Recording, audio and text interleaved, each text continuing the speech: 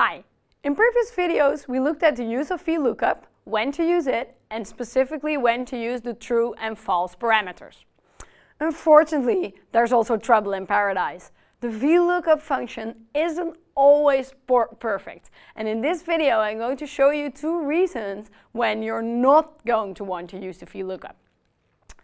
So, if we're in a little hardware shop where we're only selling 7 different items, using a VLOOKUP is definitely fine, there's no problem at all. But suppose we're running a huge hardware store with like 6,000 different items, then our nice little VLOOKUP function that you see here, if I drag it down now, will take a long time. You see, calculating 1 Mississippi, yep, there it is. It's pretty slow. And it would be okay if it would only be slow if I'm calculating the VLOOKUP function, but the spreadsheet will now remain slow because the VLOOKUPs will be calculated all the time. For instance, probably you've noticed my typo here. I'm not selling a clam hammer, I'm selling a claw hammer. So if I'm changing that small typo, again, everything has to be recalculated.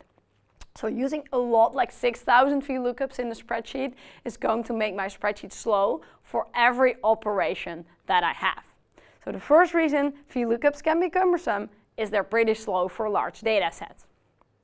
The second reason, suppose your boss comes into your office and she says, hey, I want to offer a discount today on claw hammers and rip saws, and you need to give me the associated codes because I need to put those codes into the register system for the discounts.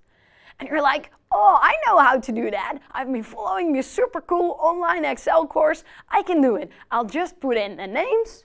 That's easy. The claw hammer and the rip saw. I will type them up. No problem. And I'll just use a VLOOKUP to look up the codes that go with a name. VLOOKUP, I know how to do it. Look up the name. Go to the information sheet. Oh, what column do I set back? -1. I want to have a value that's back in the stream. Unfortunately, there's no such thing as a -1 column in a VLOOKUP. The only way you can use a VLOOKUP is this way, from the first column and retrieve something that's in a later column. There's no way that you can go back in the stream with a VLOOKUP function. It only works one way. So these are 2 reasons that VLOOKUP functions aren't perfect. If you want to have speed, or if you want to have a 2-way street, you want to look up in both directions, then unfortunately a VLOOKUP function is not the right function. There's also good news. In the next video I will show you what functions to use as an alternative if you're in one of those 2 scenarios. See you there!